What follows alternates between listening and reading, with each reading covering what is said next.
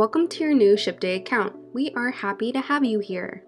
I know the dashboard can look confusing at first, but I promise it's easier to use than you think.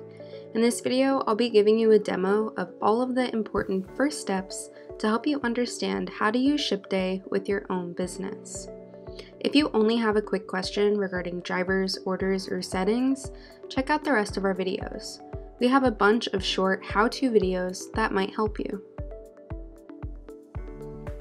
Once you are logged into your account, you will be on the dispatch screen. This will be empty for you because you haven't added any drivers or orders yet. So first things first, let's add a new driver. If you navigate over to the driver tab, you will see this green new driver button. Once you click this, a box will pop up with a couple of things to fill out. You'll need a name, phone number, email, and temporary password. This temporary password will be sent to your new driver alongside a link to download our driver app. I will be showing you the driver app and how it works a little later in this video, but for now, let's stay on the dashboard. Congratulations, you've created your first driver. See how easy that was? You can do this for as many drivers as you have, and it's the same process every time. Now that we have a driver, it's time to create an order. If you go over to the Orders tab, you'll see a New Order button on the right side. It's very similar to how you just created a driver, but we're inputting other information. Once you click on this button, a box will pop up and you'll be able to put in a bunch of order information. You'll first put an order number. This can be anything you want, but I'm going to put 1 because this is our first order. Then you'll input your business's information, followed by your customers. On the right-hand side, you'll input the order details. Let's say my customer wants a burger and a soda. I'll put that here and then keep moving down. If you have any tax, delivery fee, or tips you need to add, you'll put them in here. And then you'll fill out a delivery instruction if you have any. This would be something like leaving the package outside the door or anything else the customer has specified. Finally, you'll put the payment method, card or cash. It's pretty self-explanatory. Once you're finished, you'll click Save, and there you go. You've created your first order. You can make this process easier by using our online order forms. I'm not going to go over this right now, but we do have a separate video about it that you can watch. Simply, you can send your customer an order form through a link, and they can fill it out on their end, and then it'll automatically show up in your dashboard. Next, I'll introduce the Map tab. This is where you will see all of your in-progress orders and drivers. As you can see, we have the order we just made on the map.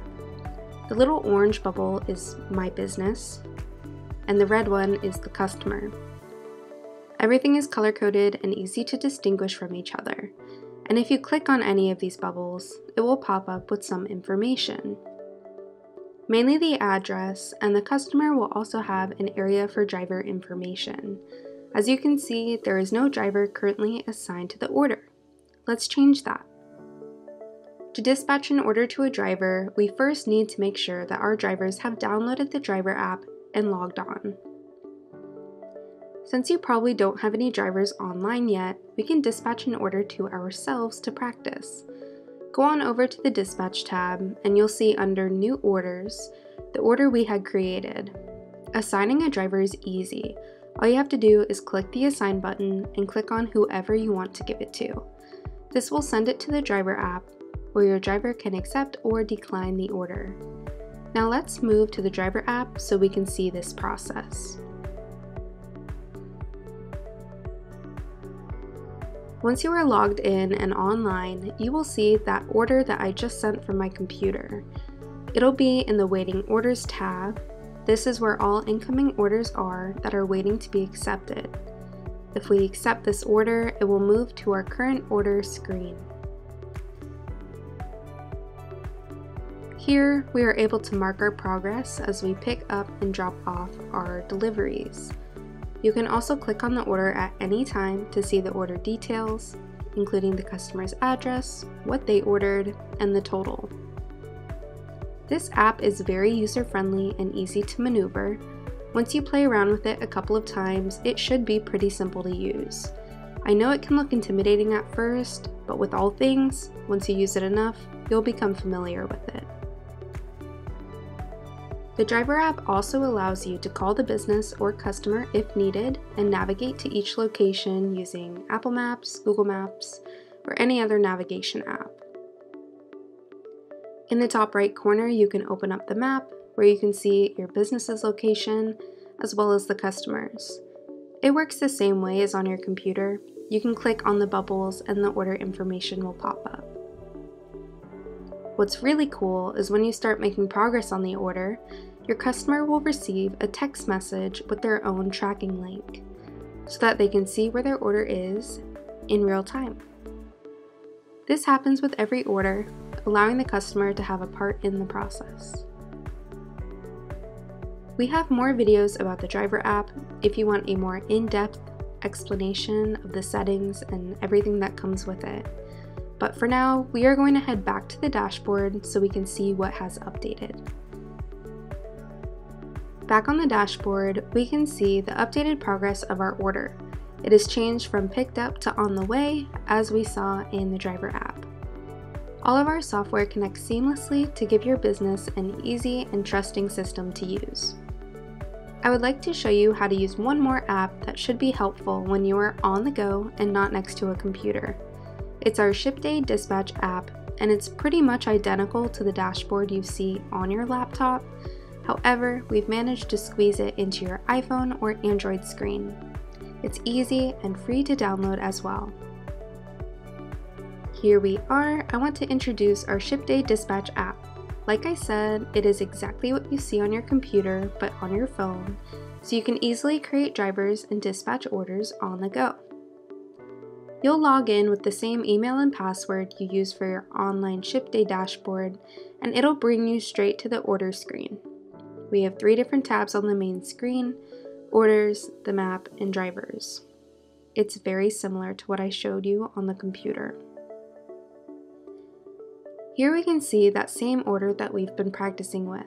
I'd love to show you how to create an order from this app. It's super simple. Just go to the plus sign on the top right. It will give you the same information to fill out: an order number, your business's info, your customer's info, and the order total. If you want to add those extra order details, like what the customer actually ordered, you can click Add Details and another box will pop up for you to fill out. Once you finish filling in all of the information, click Confirm Order, and just like that, you've created another order. This new order can be seen on the map, just like your first one. You can also add drivers from this app by going to the Driver tab and clicking the plus sign in the top right corner. Just fill in the required information and bang, you have another driver.